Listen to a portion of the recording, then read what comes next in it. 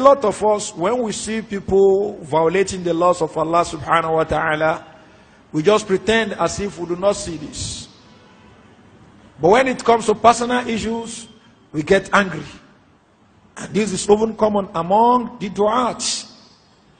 A lot of du'at, they are not angry when they see people doing things that are against the laws of Allah subhanahu wa ta'ala.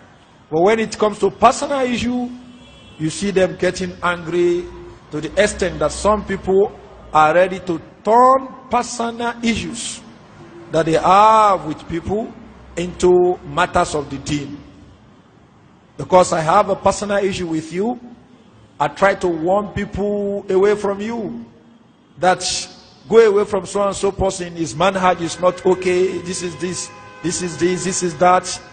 Why? Because I have personal issue with him. I try to present the person as if that person is not upon the sunnah.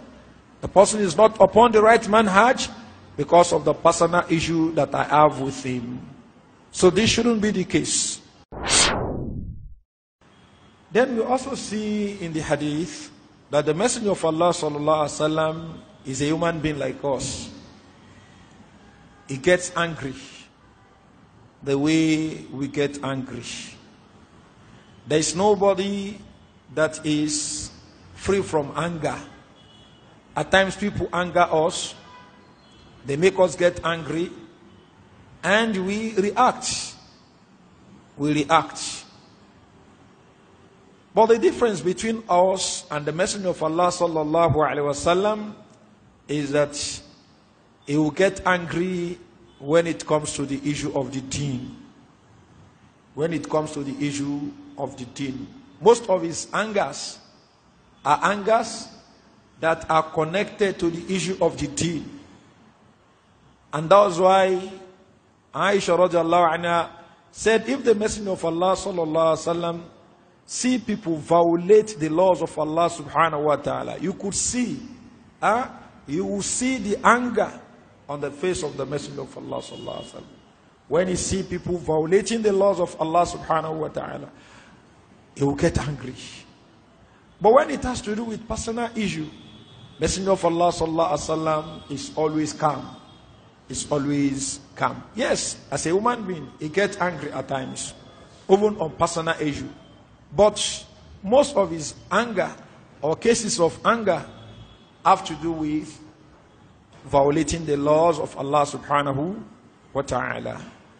So Messenger of Allah sallallahu alaihi wasallam, when he gets angry on a personal issue or over personal issue, he controls his anger. That's another thing.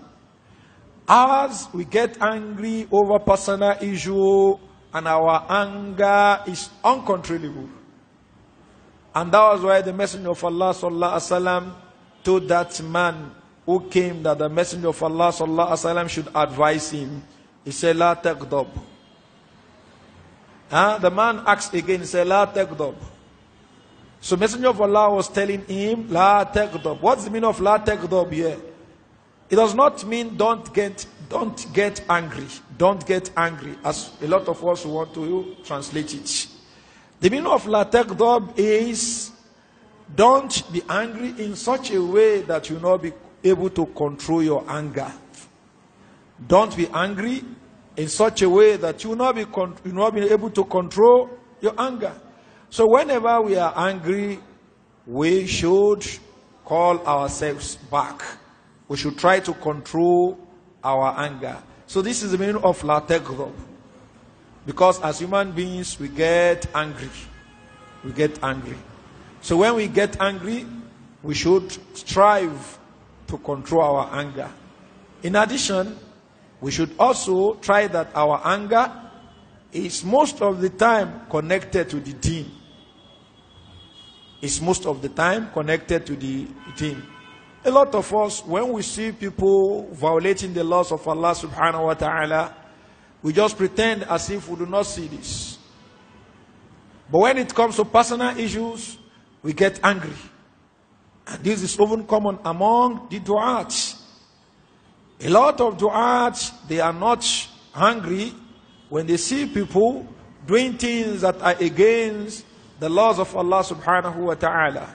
But when it comes to personal issue, you see them getting angry to the extent that some people are ready to turn personal issues that they have with people into matters of the deen.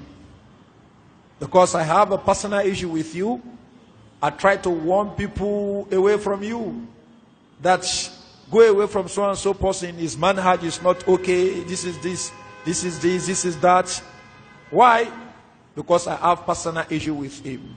I try to present the person as if that person is not upon the sunnah. The person is not upon the right manhaj because of the personal issue that I have with him. So this shouldn't be the case. This shouldn't be the case.